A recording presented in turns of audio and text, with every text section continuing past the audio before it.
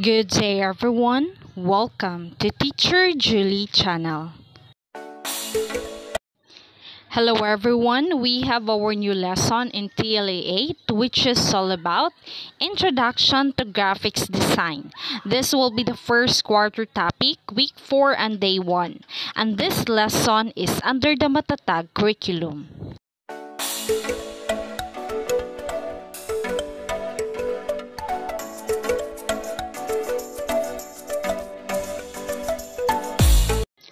For the objectives, by the end of the lesson, 80% of the learners will be able to. First is to demonstrate an understanding of the capabilities of graphic design software like the Adobe Photoshop. The second one is to apply their prior knowledge of graphic design principles and software functionalities to analyze the visual elements in the example.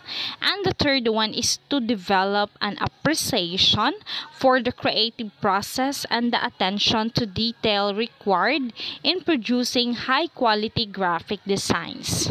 For the short review, the students will engage by showing examples of graphic design projects and asking them to identify the tools used. Afterwards, the students will answer the following processing questions.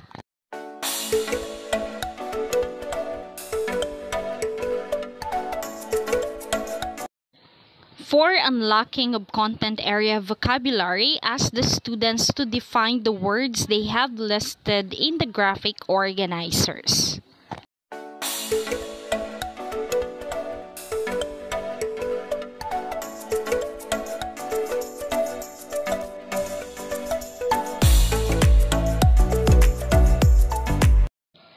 Adobe Photoshop is a powerful raster graphics editor developed by Adobe Incorporation.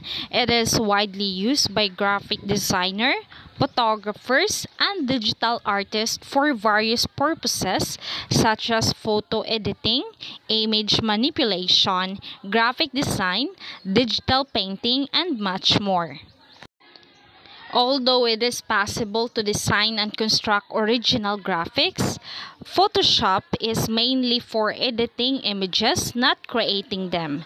Photoshop is best used for working with images you already have, like editing, combining, and converting them.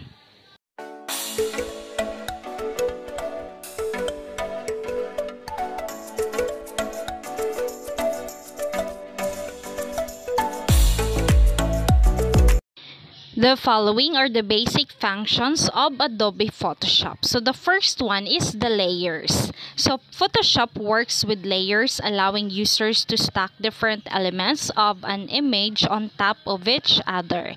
This non-destructive editing approach enables users to make changes to individual elements without affecting the rest of the image. Another basic functions of Adobe Photoshop is the image adjustments.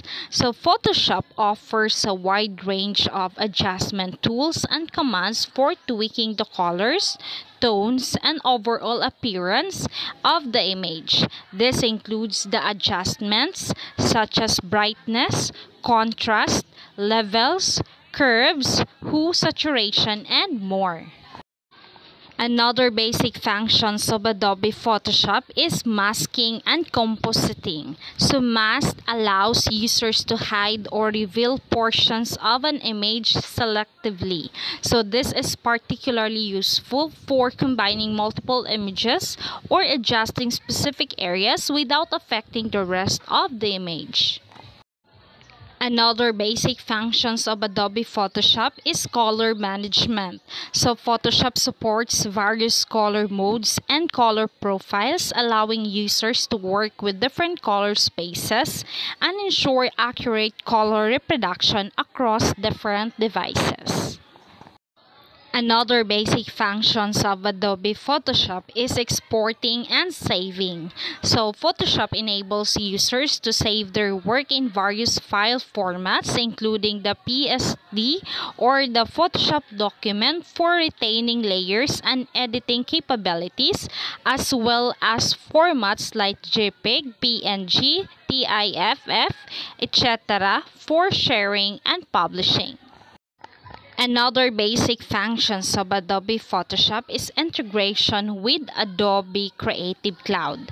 So Photoshop seamlessly integrates with other Adobe Creative Cloud applications like Adobe Illustrator, Adobe InDesign, and Adobe Lightroom, allowing users to work across different programs efficiently.